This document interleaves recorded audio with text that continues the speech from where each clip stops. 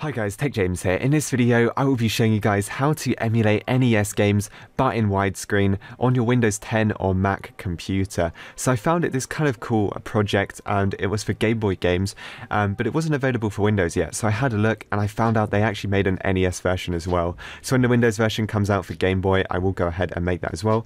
But this is pretty much what it looks like. So you can do vertical or you can do landscape, and it pretty much turns your game into a widescreen game. So like they have Mario here, you can also see the scenery before you come into it.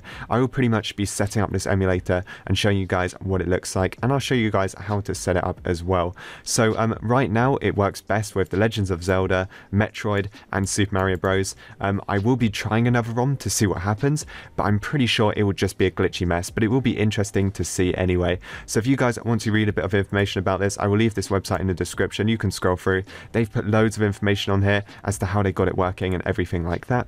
But if you just want to go ahead and download the emulator, there will be a link to their GitHub in the description as well, made by Daniel5151. So what we want to do is scroll down. All we have to do is just click on the ANESE, if that's how you pronounce it, zip file. So we're just going to click on this. This is for the Windows. If you have macOS, you can go ahead and get this zip file as well. So once we've got this, we want to go ahead and go to our downloads folder and just find wherever we downloaded it. So as you can see, here is mine. Once we find our zip file, right click and just select extract to ANESE .win or whatever. So just right click that and it will put it into a nice file folder for you. We can then just go ahead and delete the zip file. We don't need this anymore. And as you can see, I've got 3 ROMs. I've got Zelda, Monster in my pocket. This is a random game I just want to test out, see what happens. And I've also got Super Mario Bros. So we can get our ROMs and we can just drag and drop them inside of the folder. You can put them in a ROMs folder or you can just leave them on the root. It's entirely up to you. But what we actually want to do is get the .exe file, so the ANESE.exe, right click, and you actually want to just click create shortcut. Now we need to create a shortcut because we need to edit the WideNES version. So right click on this, go to properties. Now this is what we want to enter. I also have the controls for the emulator right here. So if you want to pause and take a look at all these controls, it's pretty much just like keyboard controls, but we need to enter in this code. So it's --WideNES. So I'm just going to copy this. Now we're looking for target. Go to the end of target where it has the .exe, press space on the keyboard, and then we want to enter in this code. So I'm just going to paste this in like that. It's just going to look like this, --WideNES. You can just go ahead and type that in. And once we've got that, click apply, click on OK. If you get an error, it's because you didn't type it in right or you haven't left the space. So now we can click on OK and we can find our game we want to test out. So let's test out Super Mario Bros. Get the ROM, drag it and just drop it onto the shortcut.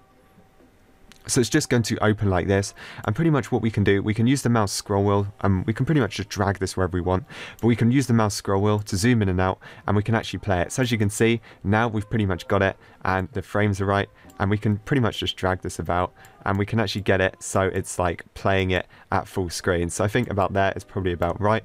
So let's press enter on our keyboard.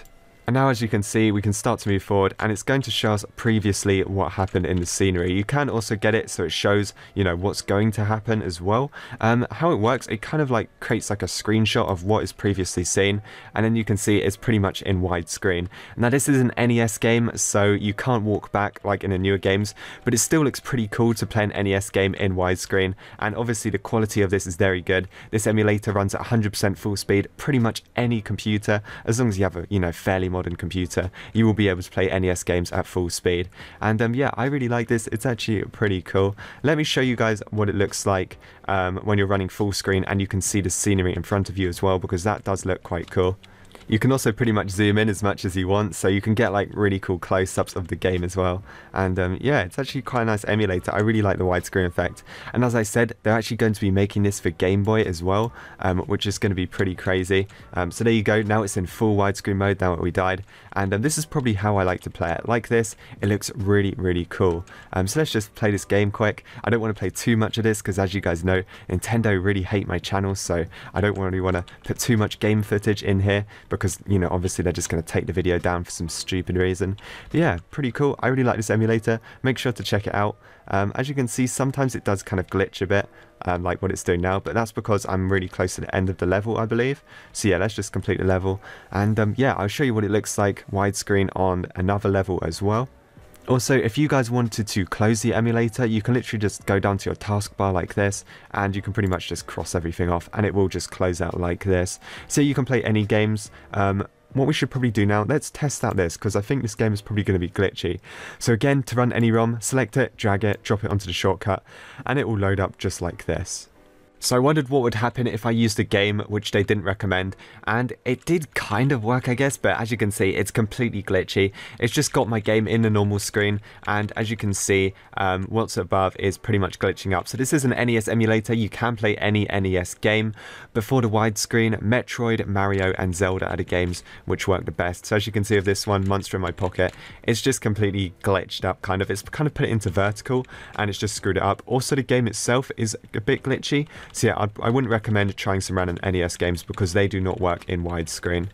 So yeah guys, I think this is really cool. The only downside is you can't see the enemies before they actually reach you, and that is because it's pretty much just capturing the stage before you actually see it. So it's not going to capture in the enemy sprites, it's literally just going to capture in the stage of what it previously looked like. So as you can see, the coins that are back here are no longer moving. That is because I'm now past them and it would have captured them. So let me show you what happens if I collect some coins, so like these ones, and then move on to the next stage. As you can see, they're not going to display because it basically took kind of like a screenshot of the previous stage, and it's not actually going to show them. So yeah, I think this is really cool anyway. Playing NES games in widescreen, it does actually seem pretty weird, but I actually really like it. It's really cool. It's definitely one of the best ways to play them, and of course this is pretty much like the best graphics you can get for NES games. So yeah, that is pretty much it for this video. If you guys enjoyed, make sure to like and subscribe, and I will see you guys in the next one.